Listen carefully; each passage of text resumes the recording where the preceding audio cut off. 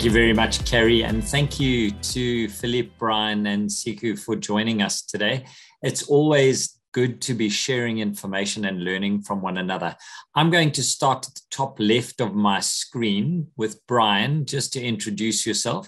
And Brian, I know you're not on our continent, but we were discussing horses and outdoor stuff.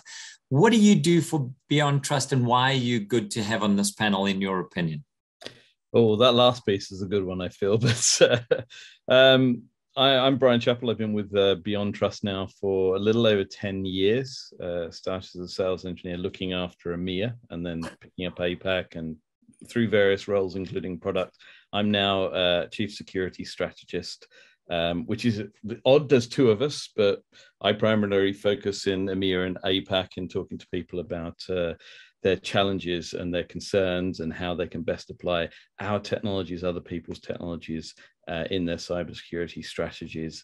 So, you know, having a long career myself in both being a purchaser of IT equipment and services, as well as a user of those things as well, positions me very well to have a good feel for what the people on the other end of this webinar are going through, as well as being able to bring forwards the knowledge that we get from being on the vendor side as well.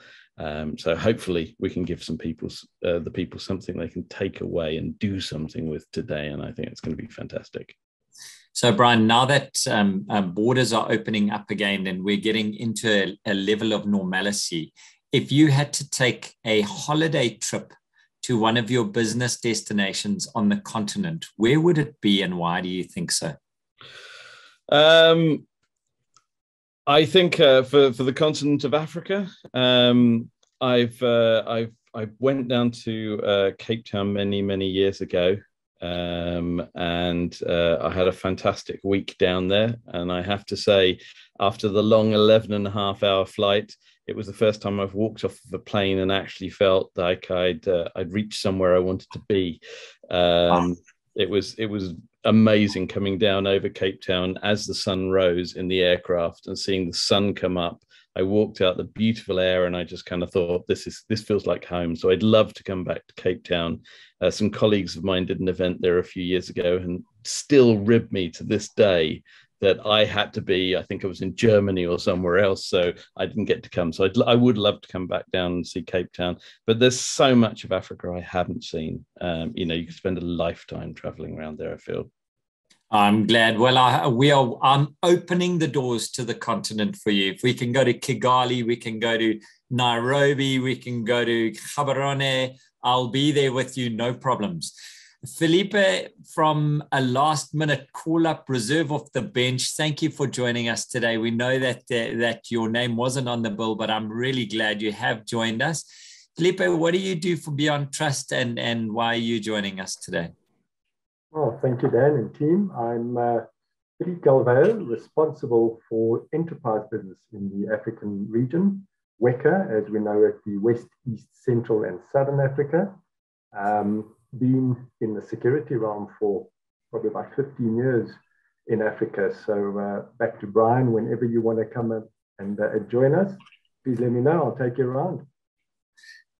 Outside of South Africa, Felipe, what's your favorite country from a food perspective on the continent? Where's the most exciting? Oh, wow, that would be biased. I am Portuguese, so it would have to be Mozambique, without a doubt. Oh, Frango. Yeah, there we go, Camarão.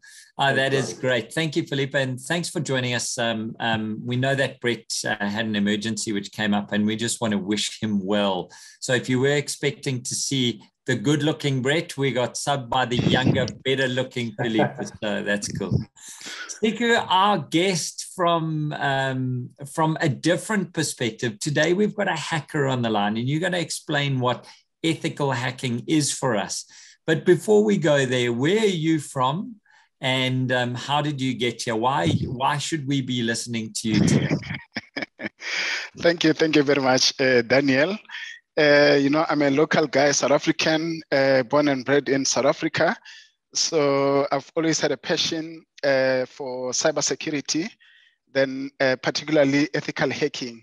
So I think what I'm going to bring forth, what I'm going to share, what I'm going to expound, what I'm going to basically share with the community. It's more around cybersecurity in terms of ethical hacking, more of TTPs, as well as security assurance and adoption of security controls, how to safeguard against this, not just simply security risk, but we are more looking around the sophisticated attacks today that we are facing today. How can we prevent those? How can we mitigate? How can we reduce the attack surface around that?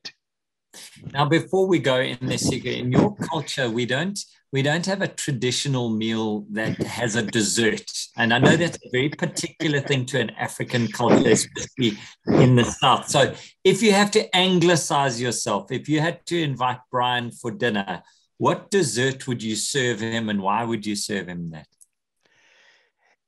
I think in terms of dessert, because I think it would be your normal custard and pudding. Yeah, I think that's that would be that. Oh, you've just won the vote from Europe, from the England.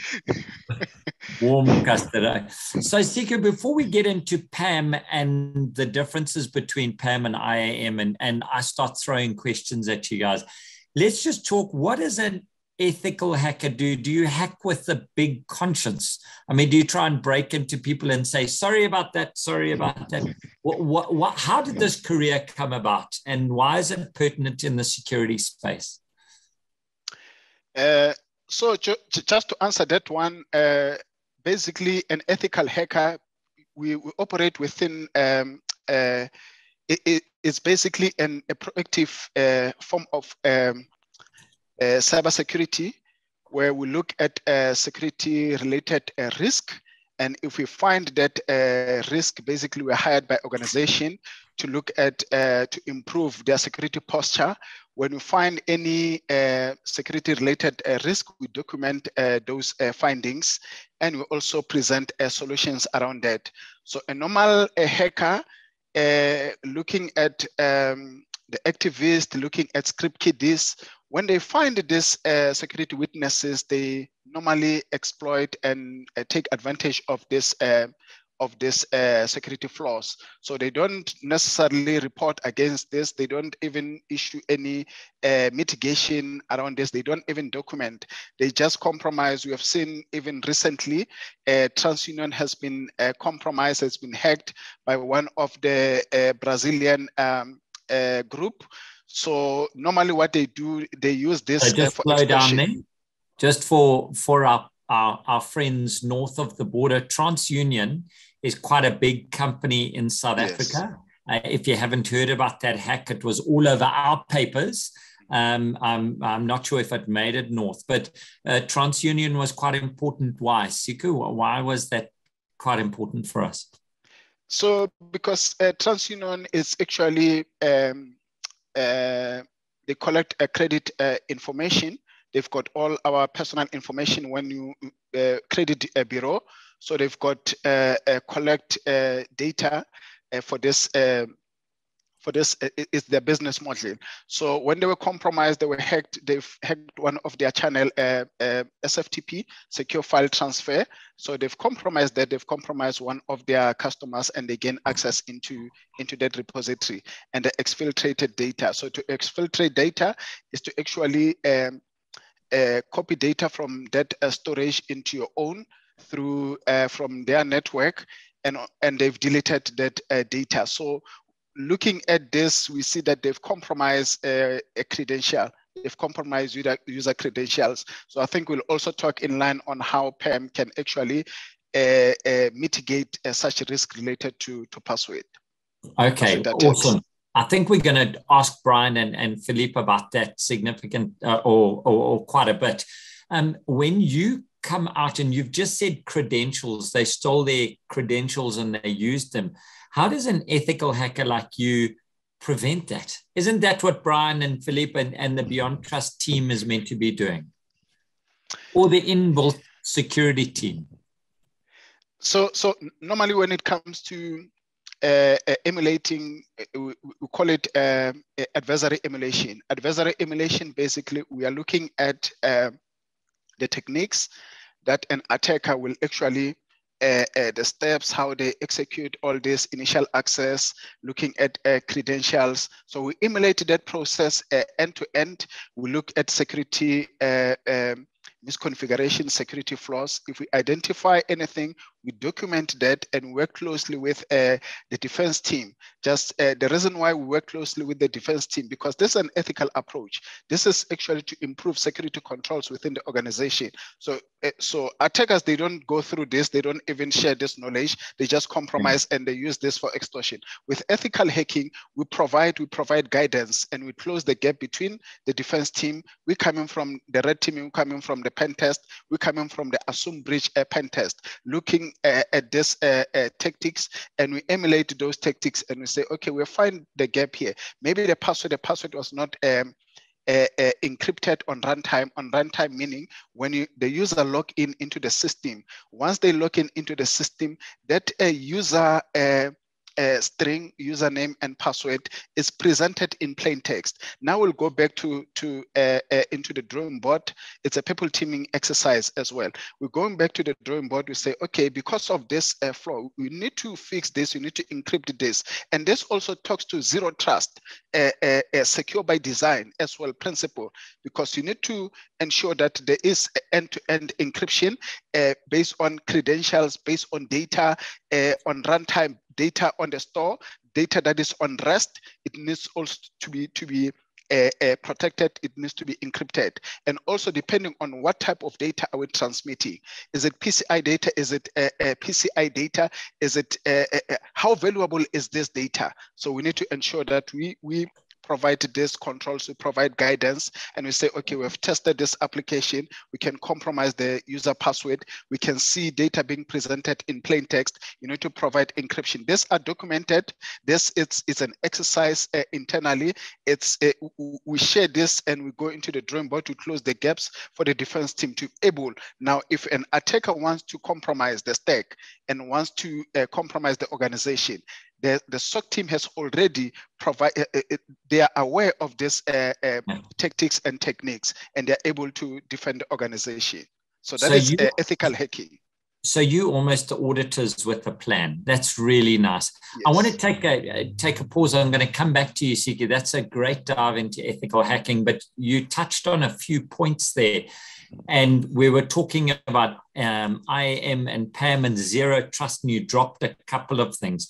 So Brian, earn your pounds.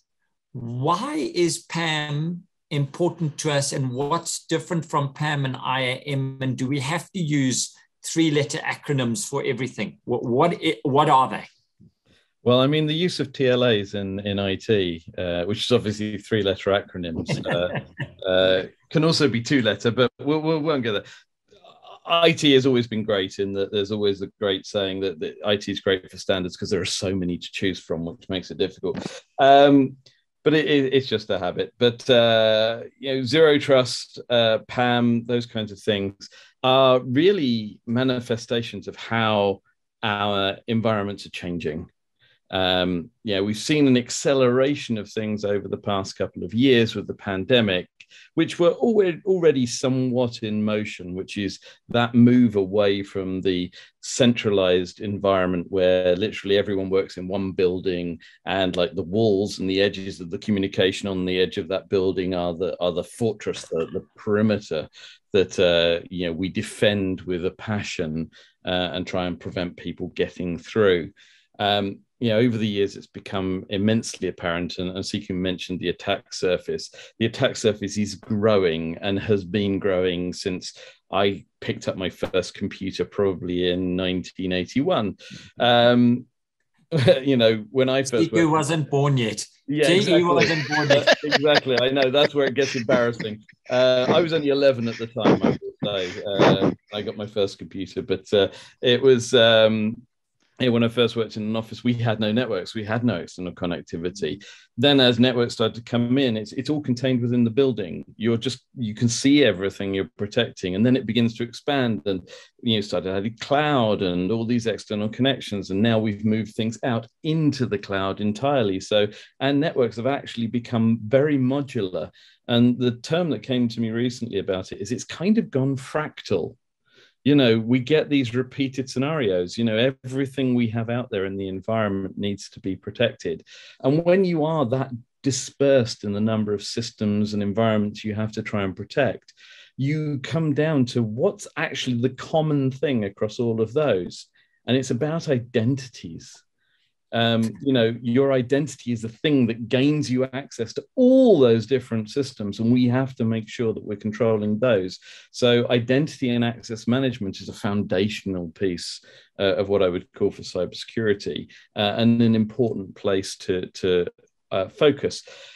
As an aside, I used to work at GlaxoSmithKline as a contractor over like 11 years. I was there for 10 and a half years.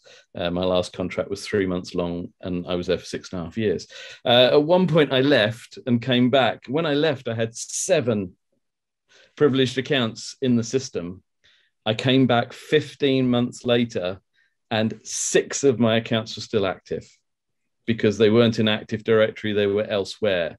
And those privileged accounts have access to everything in each of those environments.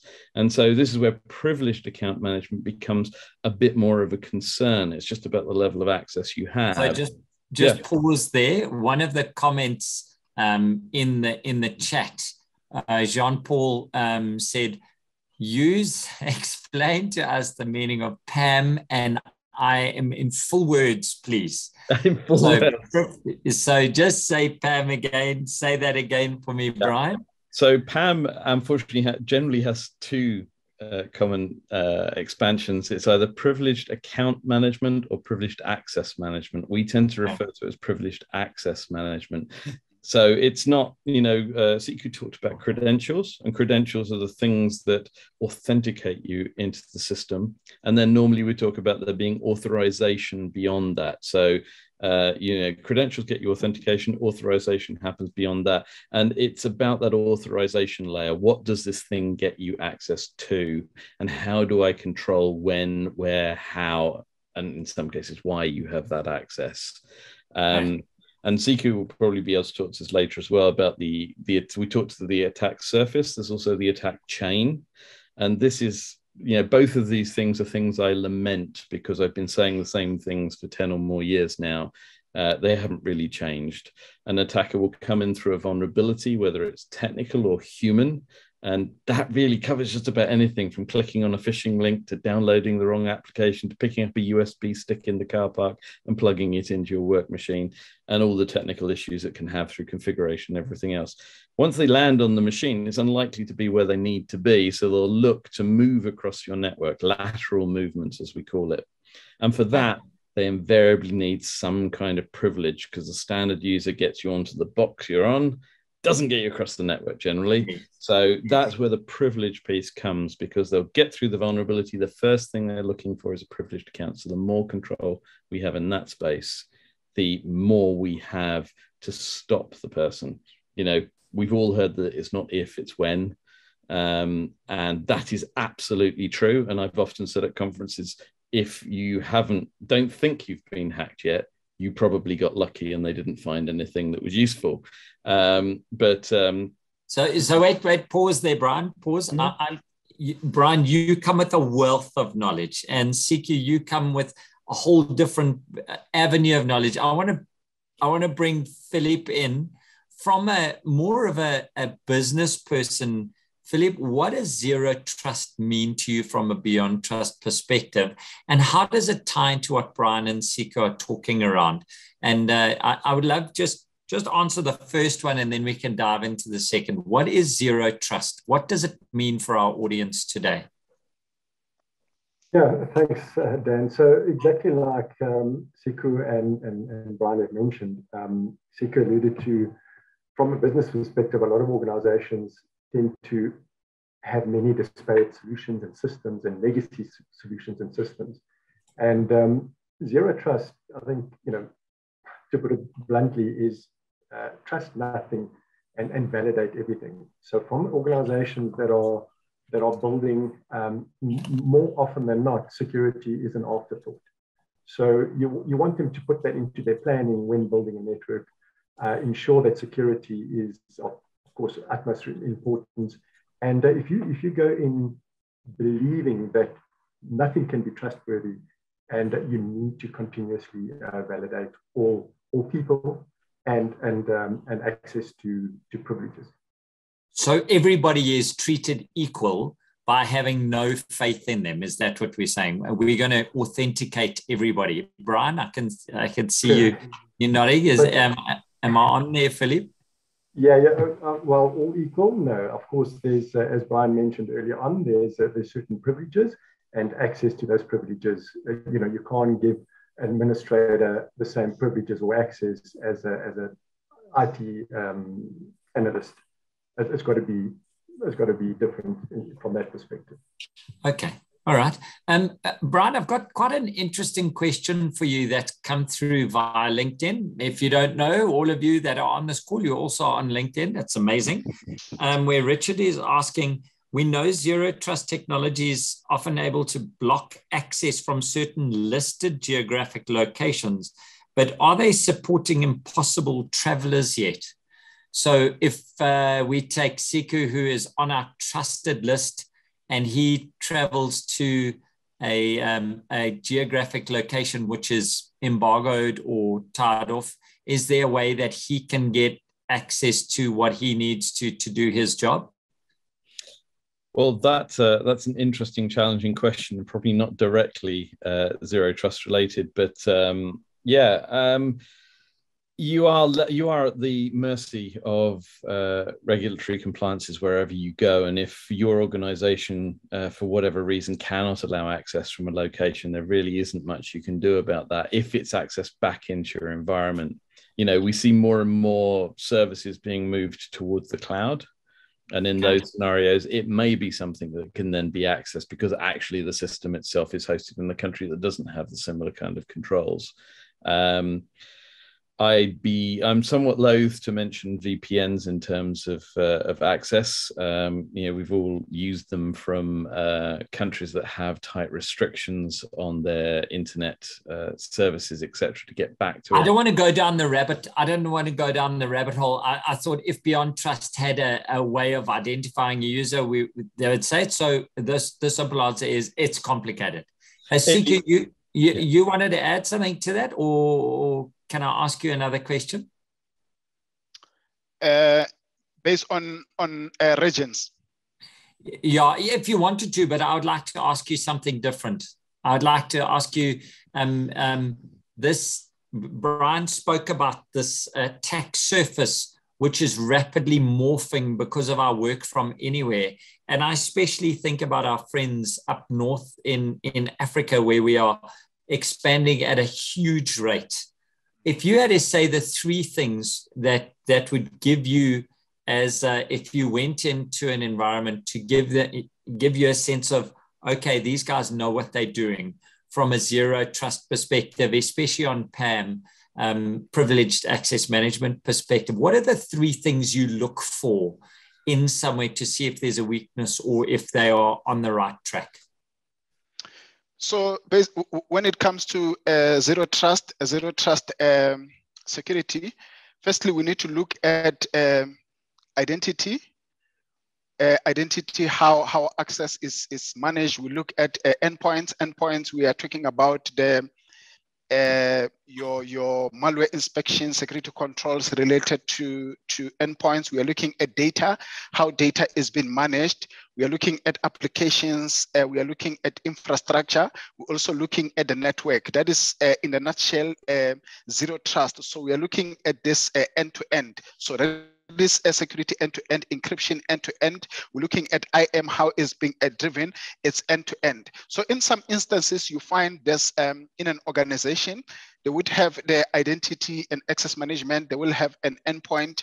They will have data controls, how to control the data, to tokenize the data, to mask the data, to encrypt the data. On applications, it's required to have SSL implementation, and it needs to meet the certain standard. Maybe it's TLS 1.2, the minimum. On the infrastructure, we are looking at segmentation on the network as well. So within an organization, sometimes it's not possible to have all this end to end, to have encryption end to end. You'd require an exception. So an exception is to say, I'm aware of this problem, I'm disclosing this, so I need an exception so that this is basically for audit and everyone to be aware. But when an attacker is able to gain access into that environment, an attacker won't say you have an exception. An attacker won't say, no, this exception, we understand that you are transmitting your data in plain text. Data on the store does not have encryption on data on rest. The attacker just come in and hit the environment and also move laterally. If there's any weaknesses when it comes to identity, then they start, basically it's that is the initial access. That is initial access. We can also map this from the ethical hacking perspective to map this as well with a MITRE ATT&CK framework, because there should be a framework in place on how to inform this type of attacks. There should so that would be your first thing you would look for, is a framework. Yes, you took a politician's way of getting there. So the first thing we look for is a framework. Okay, now I'm with you, Sika. Yes. You got to pause now. I'm coming back to you because I want to ask that of Brian. Brian, how do you know when you've got a sale? When someone comes in, they want to have zero trust. What are the things that say they definitely need you? What are we missing? It's an interesting one in that I find actually frustratingly over those 10 years of saying the same things, that the attacks that happen are still coming in through the same routes and the same accesses. The attack chain hasn't changed. So invariably when somebody's coming forward saying, we'd like to look at zero trust and we're thinking about this, you'll talk to them about what they have in place currently, as Siki was saying. He's going in and looking for those things directly. We'll ask them, what kind of controls they have in place. And invariably you'll find gaps in what I would call the fundamental technologies of cybersecurity. Years ago, I was at a conference in Dubai, and I looked out in the morning from my hotel room, and I could see out into the desert. And I thought about the sands being a bit like the attack surface, in that it's constantly moving.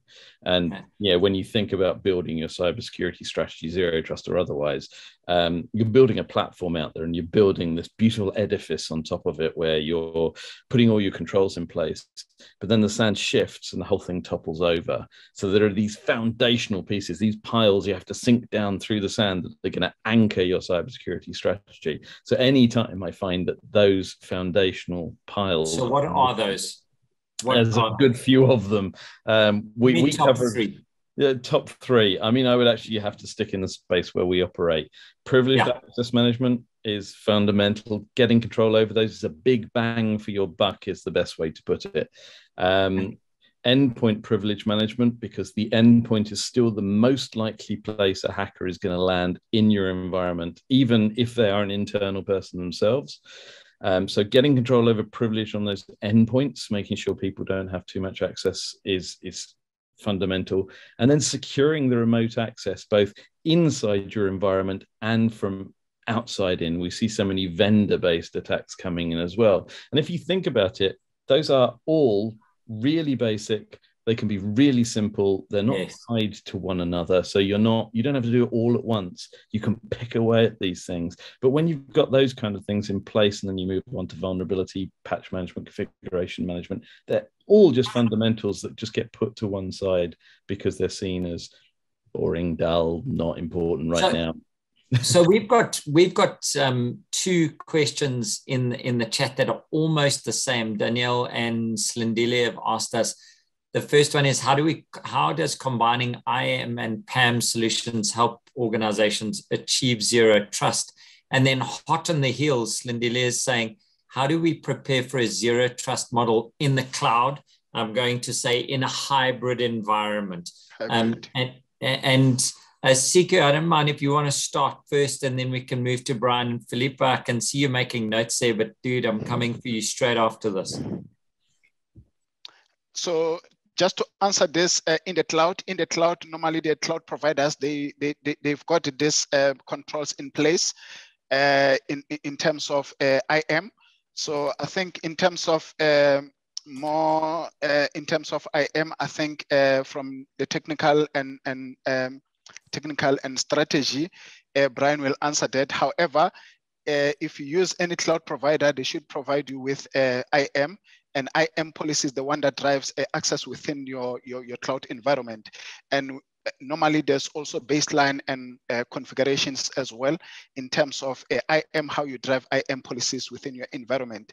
That do you want to expose this certain functions into the public network, or you want to restrict that access into your environment, your bucket where you store the data, how to control that bucket, access into that bucket, because everything is more around IAM driven as well as API. So basically, it's IAM policies that drives access into everything within your cloud tenant. Brian, do you want to dive into that one as well? Do you need me to? Yeah, absolutely. CQ, absolutely spot on there with saying IAM is fundamental in that. And as you were saying, Daniel, in it being a hybrid environment, that IAM is probably already within your infrastructure, and you're federating your identity either across in the cloud environment or from a cloud environment. You know, we have Azure AD these days. And similar kind of technologies which are based on LDAP with other cloud providers. And you want to make sure there's consistency across your environments. And actually one area where I see a big risk in cloud is actually in the entitlements that are associated with the default accounts or the highly privileged accounts in the cloud, the things that are actually controlling the cloud, and often those IAM components that Siku mentioned. So I have a 4-letter acronym for you, which is CIEM, or Cloud Infrastructure Entitlement Management. And that's a mouthful. Try saying that one. You've had a few. Yeah. That's really about focusing on trying to make sure you understand who's been granted what out there, and make sure that nobody has been granted anything that's unusual out there, because that not only opens up a risk in your environment, but also could be a good indication that somebody has managed to compromise something in your environment and is changing things, however subtly, to start to gain more access. But yeah, that hybrids where we are, whether we're ever going to get fully in the other direction, I don't know. But, you know, at the very base level, the problems are exactly the same. They're still computers, it's still software, it's still running on a machine somewhere, it still needs access. The thing people need to do in many of these circumstances is not get overawed by what seems to be the size of the problem. I often use a terminology of the big ball of string. You look at a problem, it just looks like the biggest ball of string you've ever seen, with lots and lots of loose ends. And my advice to that is just grab the first loose end you get to hand and start getting some progress, get some success under your belt. And that ball gets smaller much quicker than you'd ever imagine. I'm going to ask Philippe a question, but while he's doing that, Brian, I want to, I've had 2 or 3 questions regarding what is the technology makeup for a zero trust environment, which I'd like you to answer. But Philippe, what I'd like to ask you is, for a medium-sized company, let's say $75 million to $250 million annual, can we do this on our own? So can we go to BeyondTrust and get stuff, or do we need partners? What is the makeup? Do I need to reskill everybody there? Can we even go down a zero trust road on our own, or is the rapid bang for your buck getting Brian's talk, including a partner into this discussion? Well, I think it's twofold, Dan. And first and foremost, from a trusted advisory perspective, of course, we can advise and we can guide and assist. But our model is purely that. We do need a channel partner, preferably a partner in Africa that is skilled, that has the ability, and preferably local as well, to be able to support our customers in country, big or small. As Brian alluded to earlier on, there's many foundations, there are many components that build up a zero trust. So it's important that we get the right people in to assist. Awesome. Okay, so the kind of leading edge to that question was the threat actors are fairly sophisticated now. Can companies keep up with it, or is that where specialists like Siku and his team come into it? Yeah, Brian, you can answer that. I can give a stab on that. Yeah, I think Siku kind of mentioned at one point script kiddies as well, and I think there is the majority of the people out there attacking you are in that space. I mean, the deep web and the services that are provided there mean that anyone with a credit card can launch a ransomware attack or can have a system go and look for vulnerabilities and accesses into an environment and even deploy the tools that need to be deployed to then exfiltrate data. So there is still an enormous amount of that. And in my opinion, I would say 90% of the hacking is drive-by, as I'd call it. Those old just enough incidentals. For those old enough to remember war games, as kids, we all wrote war games dialers where it would start at one telephone number and just keep incrementing it until it got to the second. Yeah. Now we do that with IP addresses. And that's something you need to be conscious of.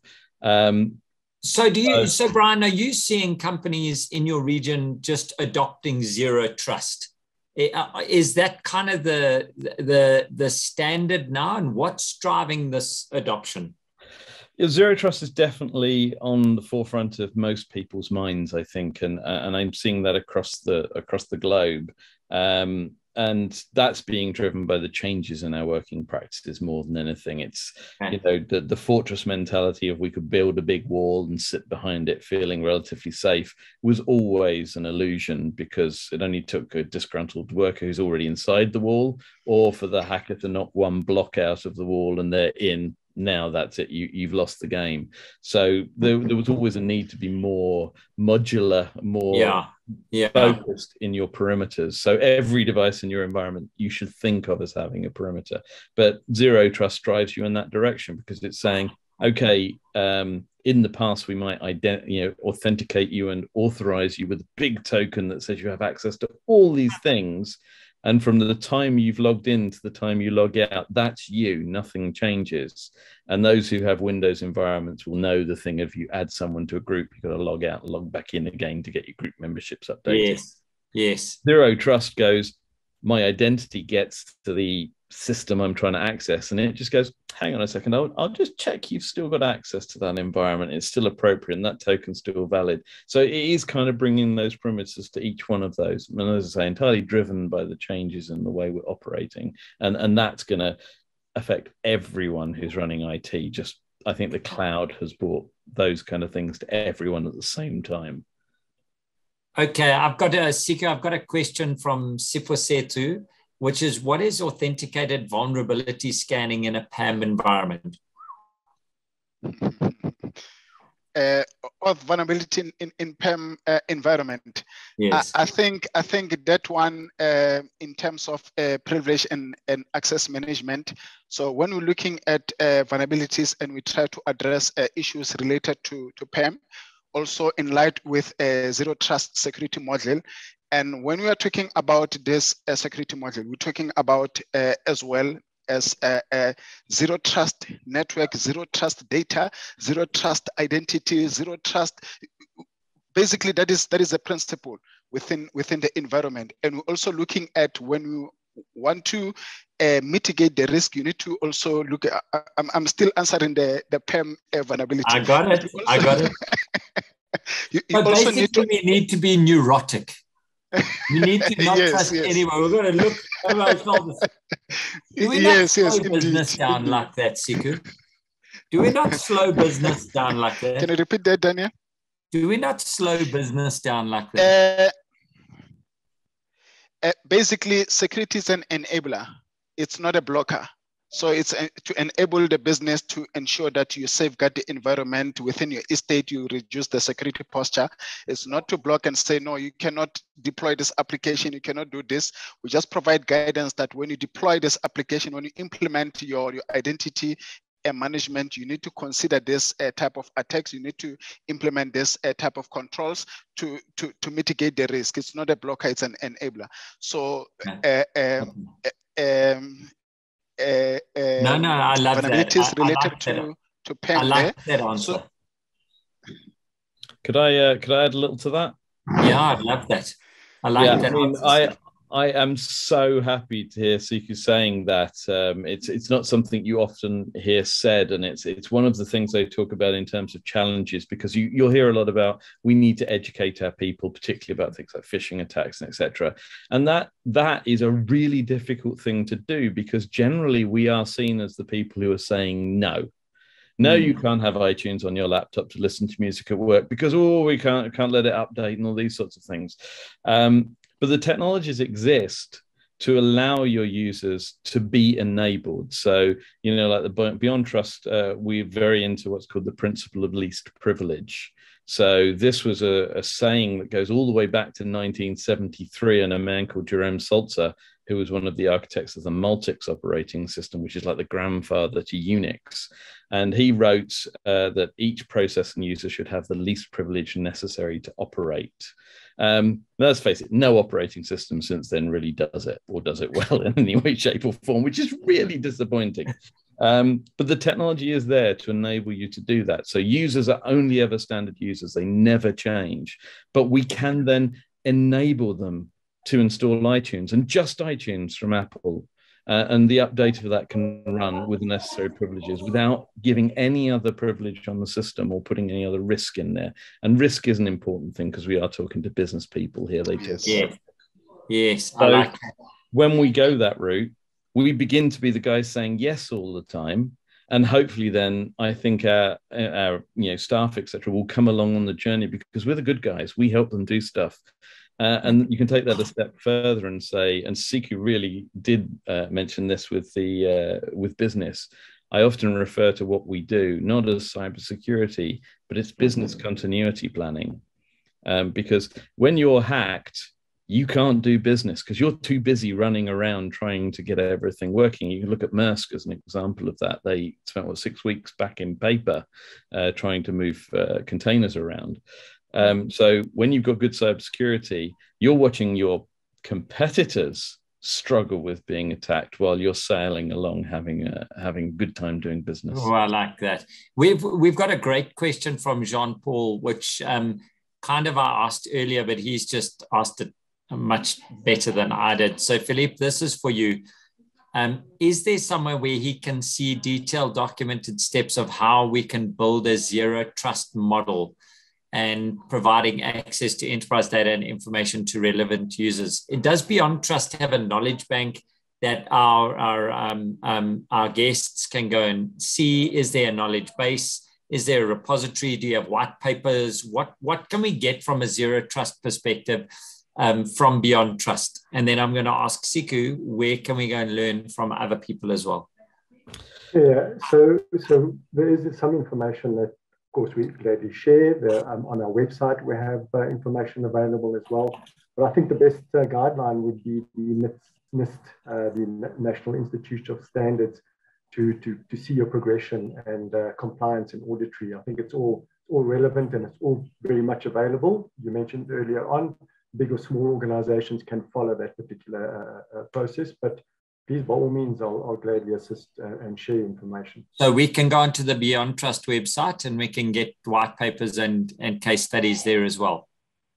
With some information. Of course, some is relevant to us sharing it. Thank you very much. I think Brian has already just put up the NITS. Thank you. The NITS link. So there's a vast amount of information, and it's a guideline. There's the standards that one needs to follow for organizations with, of course, compliance and auditory concerns. That's the best way to go about it. Siku, where do you suggest we go and get a different perspective on it? Where can we start? Where do you suggest people go and self-educate on zero trust? So in terms of zero trust, Microsoft as well provide this knowledge and to understand how to actually mitigate against security-related issues, particularly as we're looking at identity with BeyondTrust. I think we also need to understand the best practice for password hygiene and password management. So that is key as well in terms of identity, because the first thing that an attacker would do is to gain an initial access into the environment. What is that? Initial access basically is to credential harvesting is the tactics and techniques around how to steal password, whether you construct a dropper, you send it via a phishing attack, you want to gain some information from the user, you want to gather this credentials. So we need to be able to manage that. That is also part of to adopt best practices around that, which is another component of this zero trust module. So zero trust is not only identity and access management. Yes, identity and access management, it forms part of this. It's key, it's very important. It grants you access into the environment, but you also need to look at other controls as you implement this zero trust end-to-end. That's awesome. Thank you very much. I've got one more question from Brighton, and then I want to ask about your forward thinking, Brian and Philippe and Siku. Brighton is saying, for isolation monitoring and auditing privileged sessions, does PAM help on firewall level only, or does it go to application level as well, i.e. onto your ERP system, your procurement system, your HR system? Brian, can you dive into that one and let me know? Yeah, absolutely. I would say that privileged sessions head or come to you for any privileged access, irrespective of what the end system looks like. It's not just about managing your firewall, it's about managing your servers, it's about managing your endpoints, but it does go out into your applications. Our product Password Safe will manage sessions out to your ERP systems. We have support for things like SAP, etc. You can go further than that and access just about any system with privileged accounts, and through that you're never releasing the credentials. You're changing the credentials every time they're used, because the machine's doing the authentication. You use massively long, entirely random passwords using cryptographic random number generators so that they can't be predicted, and all this kind of goodness, this good source that goes on the technologies. So yeah, it's as broad as you want it to be. But again, I would always caution people to say that any kind of cybersecurity, zero trust especially, is a journey. It's not something you do in one big bite. So even within that, don't get overwhelmed by the scope of I've got thousands of applications. How am I ever going to do this? Lots of them are never going to need any privileged access, or it's going to be very limited. Some of them are not really worth protecting because the data that's in them is publicly accessible. Those kind of things you have to assess. But I will keep going back to get the basics right, get your infrastructure secured properly and the access to that infrastructure secured properly, because that's the piece that Siku mentioned. Everything's built on top of that. It's a chain, and you've got to make sure that the base links of the chain are secured, and you work your way up the chain. But do it at your pace. Do it how it works for you. So I saw something in preparation, which is just-in-time zero trust. Are we taking this too far? I mean, are we trying to make it cool for the sake of making it cool, or is that now a real thing, Brian? There are two things that have been brought together, to be honest with you. Just-in-time existed before zero trust. We talked about just-in-time in PAM, in access management generally, in fact. And it's around, not having any standing privileges, as you might call it. So, as I said, everyone's a standard user, including the people administering your environment. They never log in directly with any kind of privileged access. So they have zero standing privileges. When they need access to something, that's the point at which the privilege is granted. So just in the time you need it. And ideally, if you've got a strong change management process, which I consider fundamental in a cybersecurity strategy, you've also got a window of operation. So they only get the access for that time. Almost like when we bring contractors on for a project. Exactly. So, Siku, are you seeing customers embrace this just in time for PAM, just in time for access? Is this a more and more common trend? Yes, indeed. It's good in terms of manage your identity within the environment, whether it's on cloud or it's on-prem. So I think something that I would like to add there is, as we drive in this, and I like Brian when he said this, zero trust is a journey. It's a journey in terms of adopting zero trust into your organization. But we also need to look at this through the lenses of minimizing the risk through the lenses of also addressing vulnerabilities related to password hygiene, how we manage this across the estate, and also some of the implementation around multi-factor authentication. We also need to implement all these controls and to adopt a password safe. It's one of something that BeyondTrust also provide, password safe, how to store your credentials, as well as making it randomness. So and I also like the Brian also mentioned list privileges. So list privileges also talks to the principle of minimality, that you grant a user an access that they require to perform their role. This is tied to role-based access control. So it's also based tied to that as well.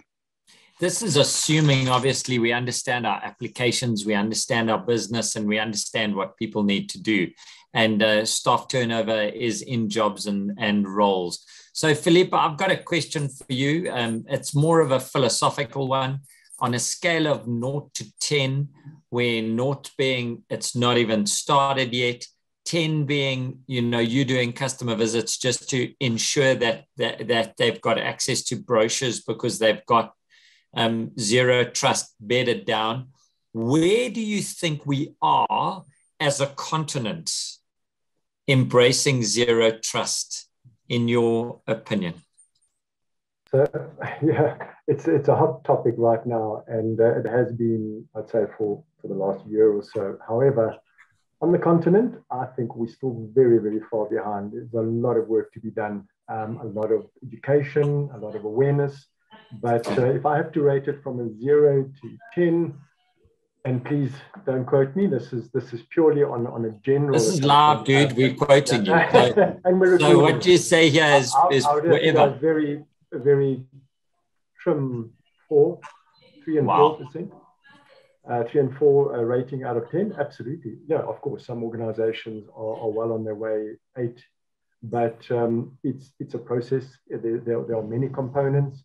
There's a lot of work to be done, and of course, it's the administration thereafter. So it's not just a plug and play and hope for the best. There's a lot of work to be done thereafter. What would it take to get us to a 6? What would your next steps be that you would look for? So one would need to identify, each organization is very different, but identify where the pain points are, where the gaps and the uncertainties lie, and then guide them from there. So, many organizations already have taken on firewalls, endpoint, other antiviruses and other components leading up. As we mentioned, it's a process. It's many layers that's going to form zero trust. So I think, that's a starting point, and then let us guide you and advise on the next steps on what to add. Privileged access management from let's take banking, government. There's a lot of components that need to be compliant and tick those boxes. So awesome. Let us guide you with that. Philippe, so my last question for you before I get to Brian and Siku to wrap.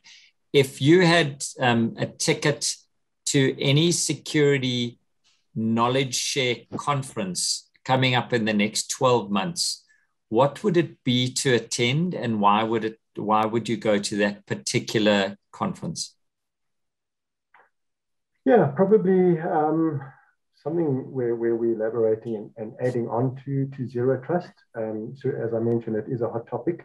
I think it covers a vast array of many components that would form a complete security solution. There's no such one size fits all. So it's pick and choose, but certainly another zero trust component to add. Okay. Brian, for you, looking ahead, what's coming out of this table that from a BeyondTrust perspective that we should be excited about? And what's on the horizon for you? What the new changes coming? Yeah, I think it's, cloud is the next frontier, so to speak. We're kind of already fairly well into it, given that it's probably 20 years old in many ways. But from a BeyondTrust perspective, more and more focus. We already have a product out there available in cloud form, so they can be consumed as services. Our portfolio covers a lot of the privileged access management space, probably the broadest coverage of any vendor, but we'll be bringing that more together into a single solution that is cloud-based, much more leveraging things like machine learning. I don't like AI because we haven't got AI. We've got machine learning.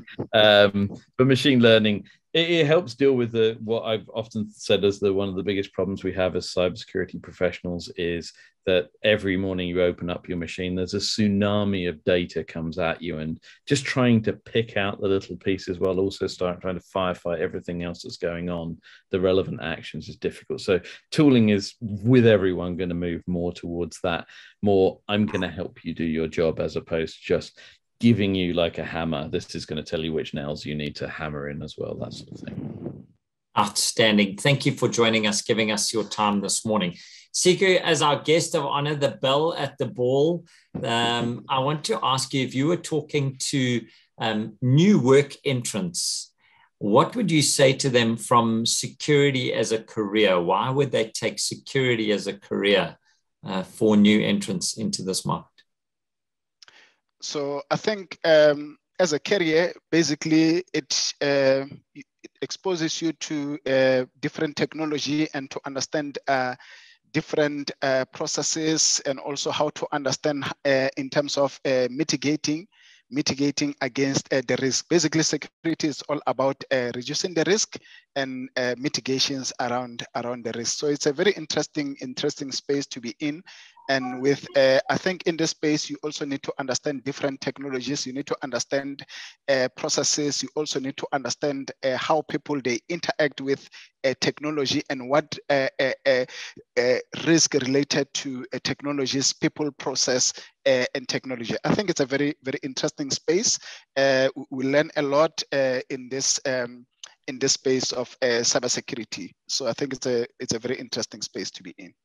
Outstanding. It's always changing and always challenging. I think if you're still learning after all this time, then you've chosen the right place. We do have a question for you, Brian, from LinkedIn, but I'm going to actually ask you to answer it on email for Rachel, who's asking, in this era of digital finance and fintech, what cybersecurity controls would you recommend?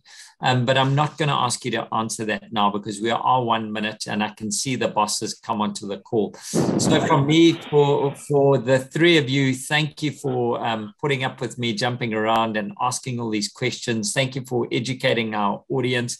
The BeyondTrust team for sponsoring today. It makes knowledge share something we can get across the continent. I hope you as attendees have learned as much as I have.